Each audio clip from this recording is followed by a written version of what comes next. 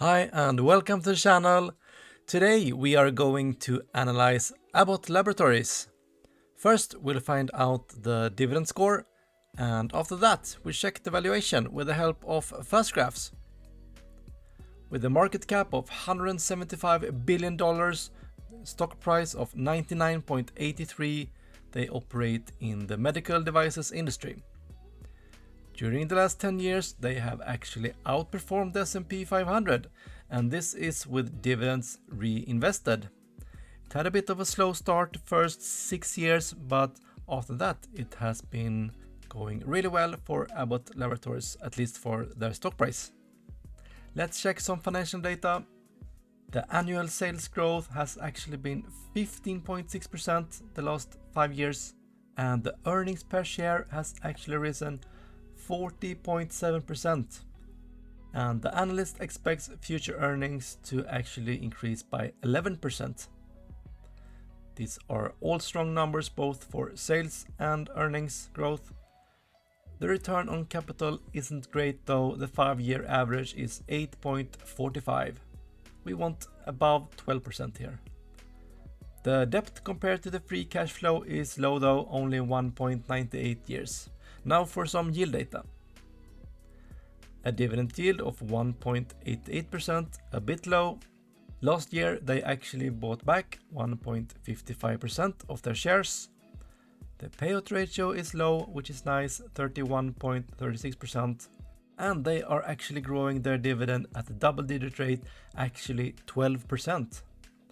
And this is a dividend king. They have been growing their dividend for 50 consecutive years, so good job Abbott Laboratories, and all in all this makes up for a solid score at 8 out of 10 points.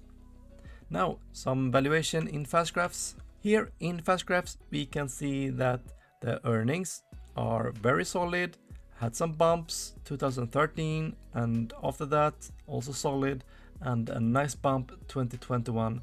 So we don't see much of negative earnings in Abbott Laboratories, which is great. And during this 15-year period, the annual growth rate of their earnings is almost 13%, which is amazing. The S&P 500 is about 8% for the last 15 years. We can see here that 2013 their dividend went down, but this is actually the dividend in dollars, and this is because they spun off a company named AbbVie.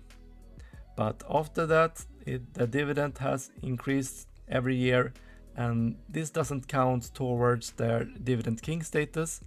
So if you see, for example, on sites like Seek and Alpha that this is not a dividend king, it's actually false. Let's see the valuation. If we go to the normal PE, which is kind of high at 26.5, and compared to the price of the stock, we can see that right now it's actually trading far below its normal PE, and now at a PE at only 19.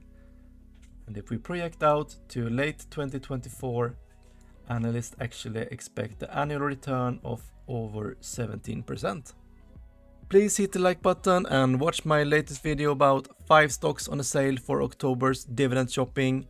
See you soon!